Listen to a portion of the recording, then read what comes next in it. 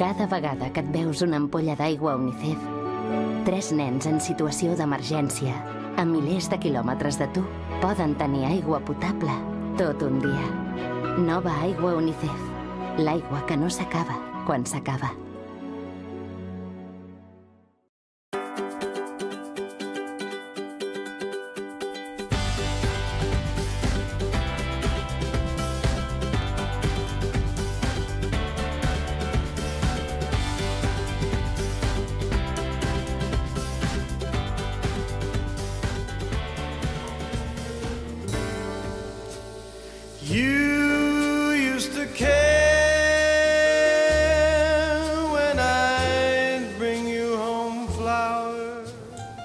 El projecte de Retrats sense sostre parteix d'una idea de l'Albert Soler que es tracta de conscienciar les persones de que realment són molta gent, i més els que ens pensem, que no tenen llar, que viuen al carrer, que no tenen res, que estan sols i que la gent els mira com volien dir què fa aquest home aquí, no? Que a sobre tenen el despreci. No? Retrats sense sostre és una mica conscienciar les persones de que els hem d'ajudar.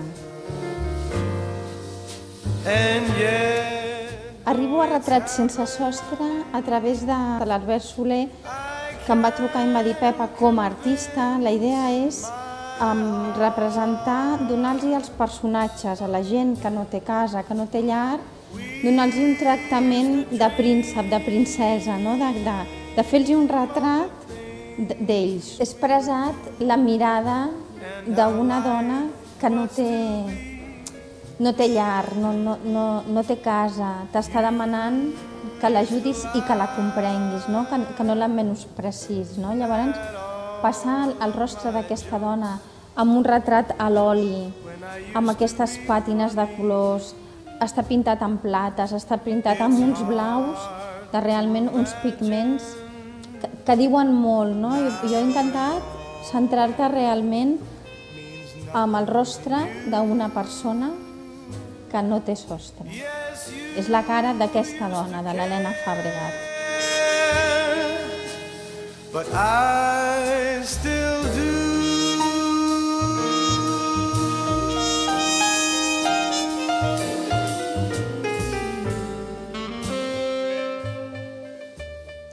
Elena Fabregat, benvinguda al Viure des de l'Essència.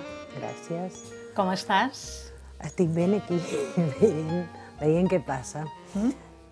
Com t'has sentit al veure aquestes imatges? No les havia vist, o sigui, havia vist el retrat i em vaig sentir identificada amb algú dels ulls i la boca, però no havia escoltat la seva interpretació de tot això.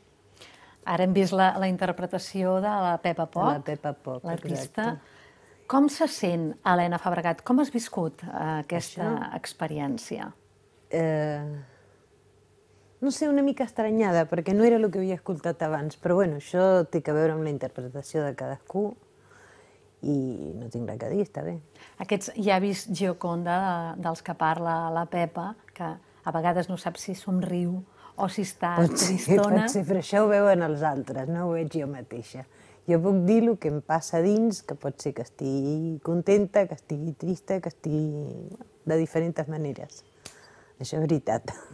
Però no, el retrat que ella ha fet té una cosa que jo vaig sentir que era meva, que la va pescar, per dir-ho d'alguna manera. Què ha significat per tu viure aquesta experiència? Jo volia, amb aquesta experiència, quan m'ho van proposar, em va donar certa cosa.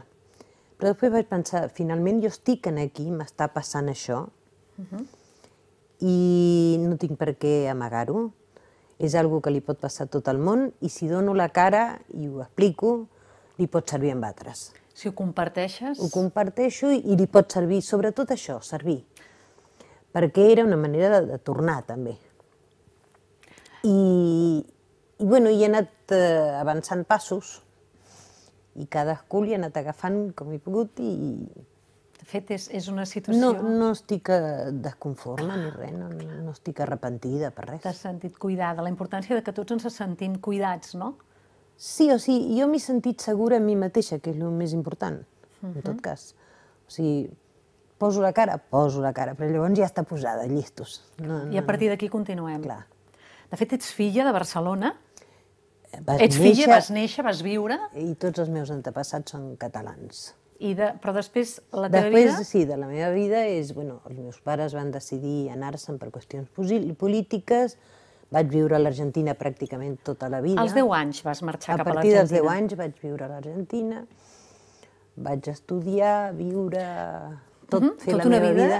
Exacte, com a més a més una dona independent, perquè et vas dedicar al món de la moda. Sí, sempre vaig treballar i sempre vaig ser independent. La moda, relacions públiques... Moda, relacions públiques... Comunicació. Comunicació. Vaig tindre empresa d'edició, de tot. O sigui, molt que veure amb la publicitat i molt que veure amb televisió, precisament. Precisament, i avui estem aquí. I avui estem aquí.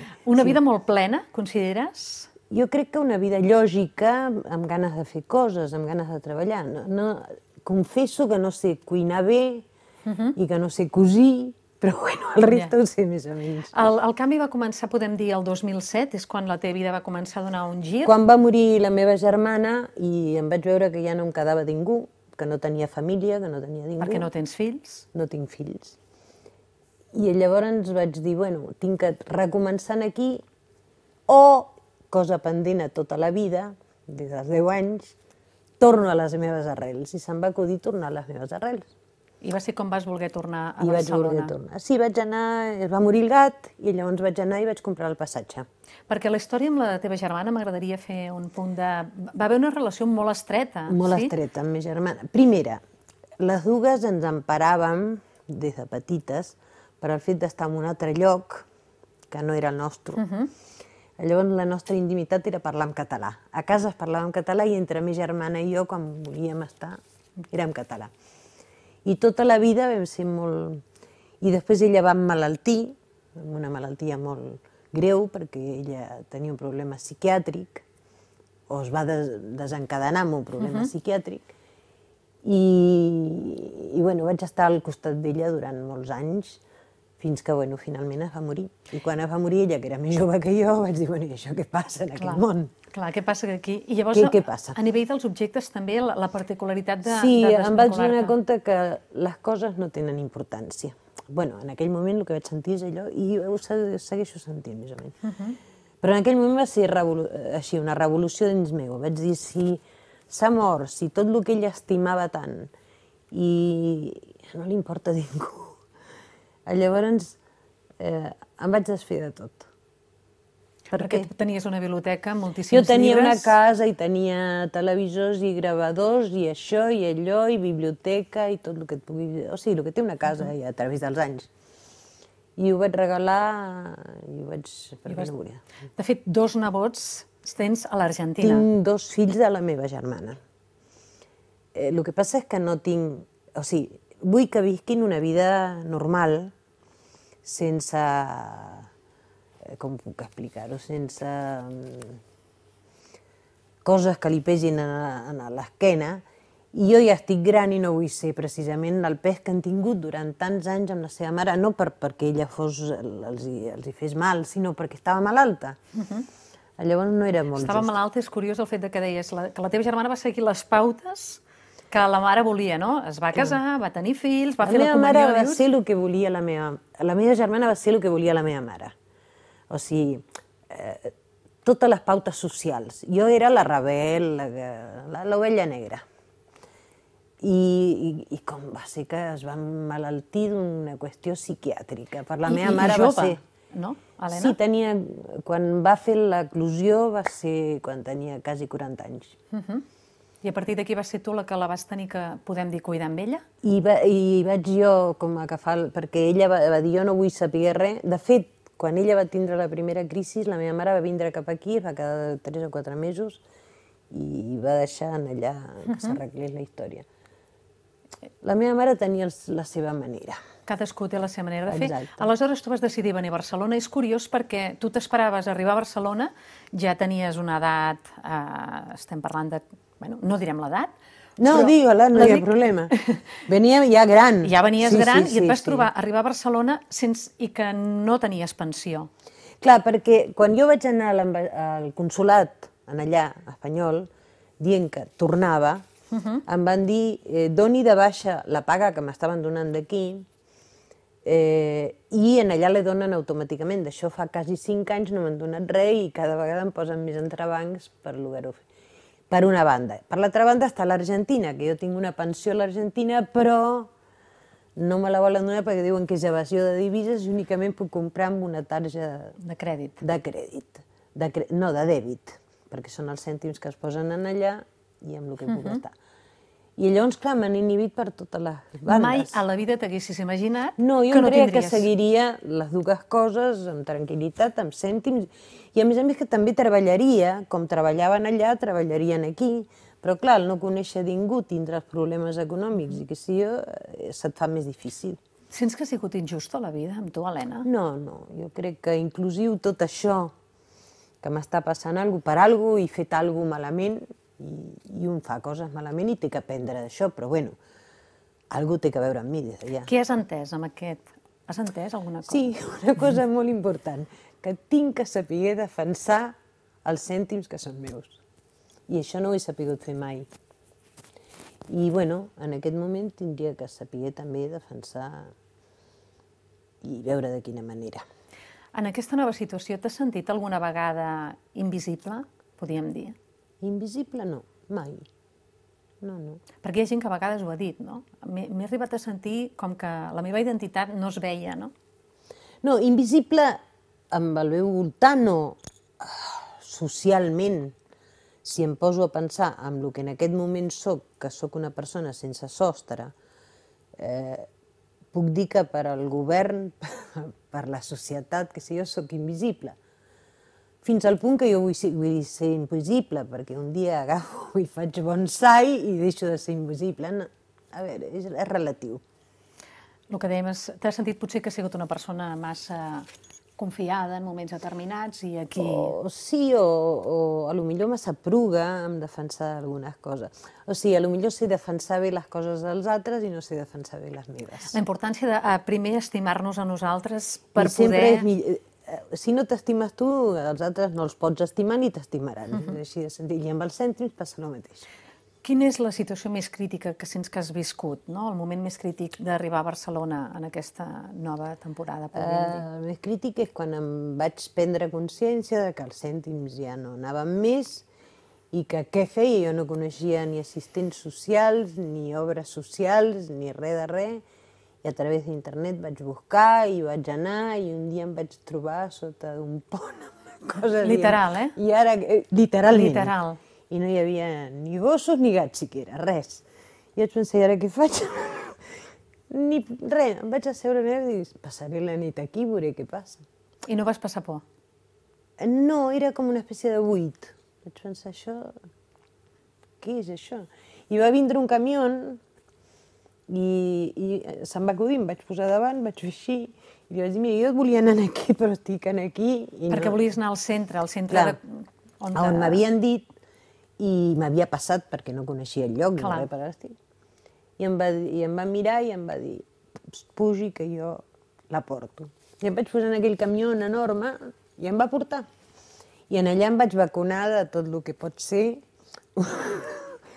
un centre d'acollida. Però de seguida em van fer els tràmits i em van passar i després, acte seguit, vaig començar a cobrar el que aquí es diu ajuda al retornat, que a mi em donava certa cosa, això d'ajuda al retornat, perquè jo, en realitat, jo no m'havia anat per la meva voluntat. Passa que suposo que moltes vegades has tingut que tapar-te els ulls i només veure el fet de haig de continuar, no? A vegades tens la sensació que la motxilla és molt gran, que hi ha moltes coses a solucionar. Tinc tantes ganes de tirar tantes. Ja. Sí, és que és una espècie de pes, però bueno, vaig tirant. Tu dius, abans m'has dit, pas a pas, no? Pas a pas. No puc veure-ho tot de cop perquè si no... És que si no em supera. És molt difícil. El següent pas quin és, Elena? El següent pas és lograr superar la part burocràtica de tot això, tindre i saber el que tinc i tindre un lloc petit, el que sigui, però que sigui meu, treballar i tindre també una espècie de vida social. No és que jo sigui fanàtica d'això, convic bé amb mi mateixa, però amb gent que jo escolleixi i que m'escolleixin. Consideres una persona creient? Creient religiosament, no. Creient en un altre concepte, sí, però religiosament, amb les religions que hi ha, no per res. Per mi és una espècie de crosses. El format que li donen a les coses, no? Jo no puc pensar en algú que em farà de pare, de mare o... Què els diries a les persones que en aquests moments t'estan veient, que veuen amb una dona forta, amb una dona que realment tots ens pensem que no hi podem arribar, que no ens podem trobar en aquesta situació, però la vida no sabem el que ens espera, no? Aleshores, què t'agradaria compartir? Primer, compartir el que em passa, perquè si saben el que em passa a mi, poden saber què els hi pot passar.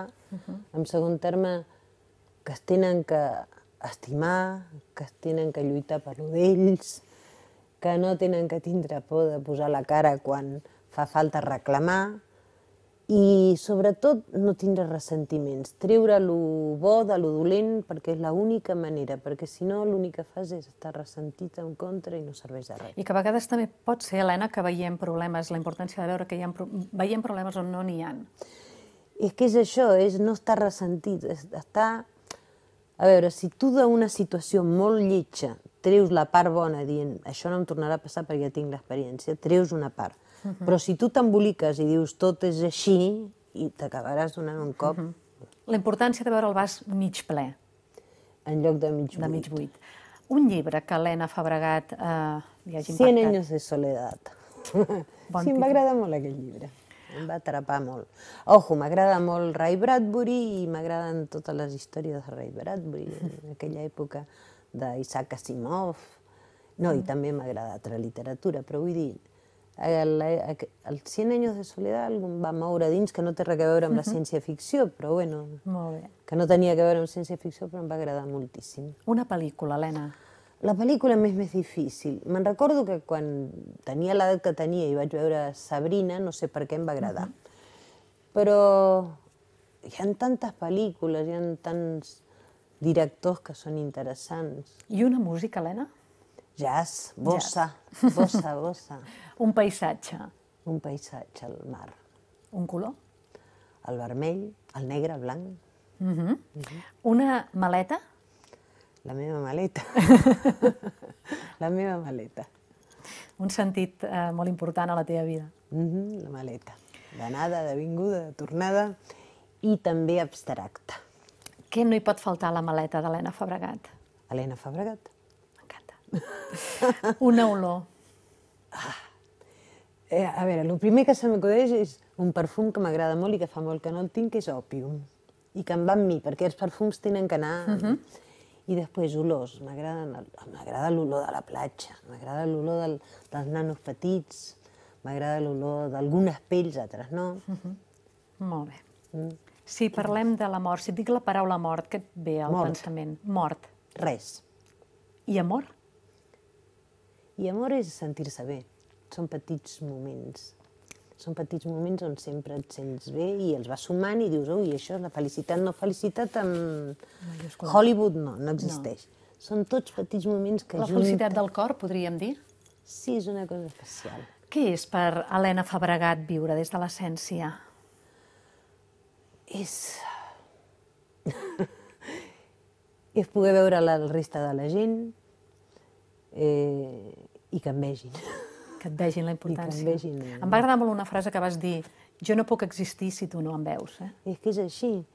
Si jo en aquest moment no t'estic mirant a tu, per mi no existeixes. Per tu, si no et mira ningú, puc ser invisible, tampoc. És com invisible. I a mi passa... O sigui, si a mi en aquest moment no em veu ningú de ningú, qui sóc jo? No sóc res. A veure, pot ser 1000 coses, però no jo com a Elena.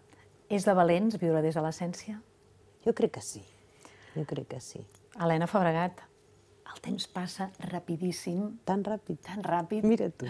Ara donarem pas a la secció de Salviaduria amb Josep Pàmies, un senyor que ens està portant moltíssimes eines al programa del Viure des de l'essència. Parlarem de l'artemisa dolça, la darrera planta, que el Josep Pàmies avui ens explicarà les grans propietats que té. Endavant.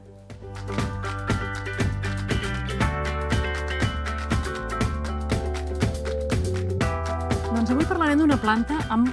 Sempre diem el mateix, però és que és real. L'artemisa nua amb moltíssimes propietats espectaculars, sí? Inimaginables. Inimaginables. Si parlem de la psoriasis, com ens pot ajudar l'artemisa amb la psoriasis? És una gran planta que regenera el fetge. Normalment el problema de la sang, del fetge brut, ens acaba sortint per la pell, no? Psoriasis, eczemes, pells atòpiques. Tant és una planta que no solament psoriasis, tot el que és problemes de pell pot servir, perquè millora moltíssim el fetge. Però clar, si això és així, la malària on s'hi fica? Els paràsits al fetge. Per tant, amb una setmana d'infusions, de 4 infusions al dia, cura una malària inexplicable. No, senyors, és així. Tan potenta és que un laboratori ja n'ha fet una substància antibiòtica d'aquesta planta. A més, què fa més aquesta planta? Leucèmia, per exemple, tot el que és sang. El fetge si treballa bé, la mel si treballa bé, normalment tota la sang està millor i regenera més ràpid amb el que ha de ser, la sang perfecta. Estem davant d'una planta de les més importants que hi ha, sobretot per la quantitat de vides que pot salvar. 1,5 milió de persones a l'any moren de malària, i si sapiguessin això no moririen, perquè és tan fàcil cultivar una planta que una planta n'hi ha potser per 3 o 4 famílies, una planta com aquesta. I és una llavoreta, però és que de llavors, aquí està, les llavors que hi ha aquí dintre, cada capseta d'aquesta, igual hi ha 100 llavors. Vol dir que aquestes llavors tan minúscules de dintre originaran una planta gegant de quasi 3 metres com aquesta. Vol dir que amb una planta com aquesta potser n'hi hauria per 2 països d'Àfrica, de llavors. Aquest desconeixement fa que hi hagi 1,5 milió de morts de malària. Però quan l'apliquem aquí, leucèmia, psoriasis, problemes de fetge... És una gran planta. Una gran planta. Com ens la podem prendre, Josep? A més, si t'agrada la mar, doncs directament. Sí, directament. Mastigant-la. Però el que passa és que potser no saps mai les dosis, però pots anar mossegant, perquè en verd sempre enganya, sempre en sec, sempre està més concentrat, no? 1 gram per infusió és el correcte. Fem una infusió? Sí. Se separen les rames, així. Tot això. I les posem a bullir. Quanta estona han de bullir, Josep? En verd sempre hem de bullir una mica de més que si és en sec, perquè en sec se rehidrata ràpid. En verd, doncs 2 o 3 minutets. Tant es pot bullir en verd com en sec? Sí. En compte que crema. 2 o 3 minutets. Sí. I estaríem parlant de també una infusió diària? Una infusió diària és preventiva. Els cooperants que van a Àfrica, si es prenen una infusió al dia, no agafen res, ni malària, ni dengues, ni altres malalties. I ara, nosaltres l'hem divulgat pel tema de l'èbola, perquè puja el sistema immunològic d'una forma extraordinària. I l'èbola és un virus, i no hi ha millor per combatre un virus que el teu sistema immunològic. En el cas de l'èbola s'ha pogut, podem dir d'alguna manera, veure? Els nostres cooperants sí, estan a Àfrica. Els nostres cooperants m'estic referint de petites ONGs que estan seguint els nostres consells. I clar, els va molt bé amb ells, com no hem de traslladar als natius d'allí, no? Per tant, no tenen por ja, amb zones amb èbola, no tenen por d'anar, i si porten artemisa, si porten moringa, que és l'arbre de la vida, si porten el diòxid de clor, que és aquest producte per desinfectar aigües, no tenen por res.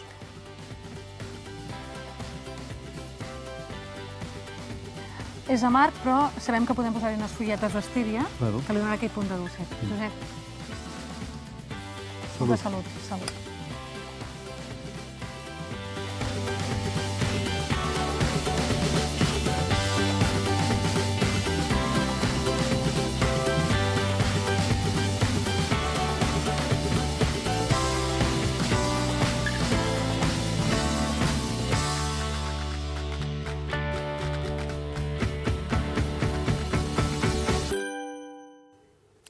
Meravellós com una planta pot arribar a salvar tantes vides. Moltes gràcies, Josep Pàmies. Elena Fabregat, què t'ha semblat? Doncs molt bé, m'he sentit molt còmoda. Molt còmoda, tot bé. Nosaltres molt agraïts d'haver-te tingut aquí al Viure des de l'essència. Viure i veure, sentir com des de quina fortalesa i com transmets, no?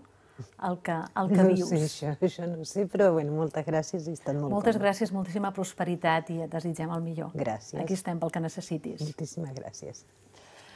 I, estimats telespectadors, moltes gràcies per compartir bons moments. Intentem prendre consciència del qui sóc en lloc del què sóc. Si vivim des de l'evolució, ens donarem compte que tot és molt més senzill. Doncs la màxima riquesa està dins nostra, la nostra essència. I avui ens agradarà acabar el programa amb una carta molt emotiva que va escriure Pep a poc a la nostra convidada d'avui, Elena Fabregat. Moltes gràcies i fins aviat.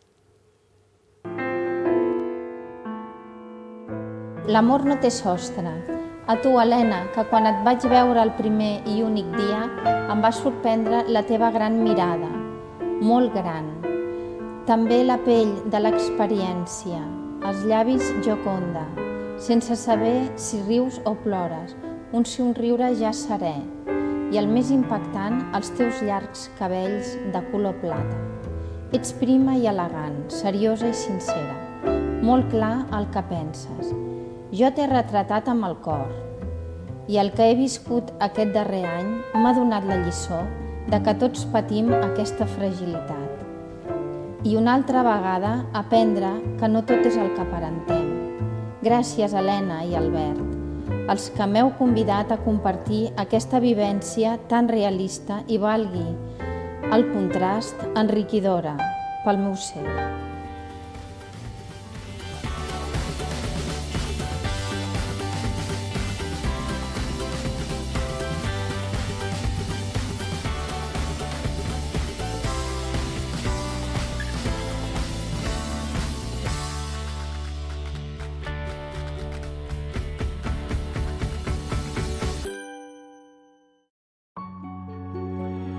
Cada vegada que et veus una ampolla d'aigua a UNICEF, 3 nens en situació d'emergència, a milers de quilòmetres de tu, poden tenir aigua potable tot un dia. Nova aigua UNICEF.